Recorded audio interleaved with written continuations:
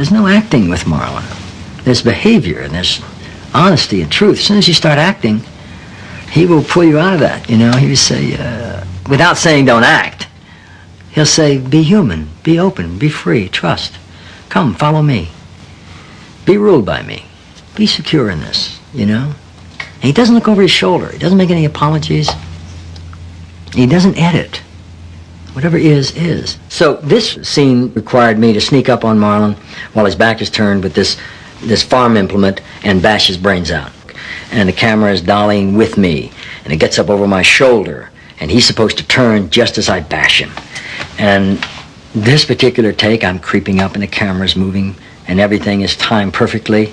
I raise the implement to hit him. He turns around, looks me right in the eye, and says, "Pray for your father." I dropped the farm implement.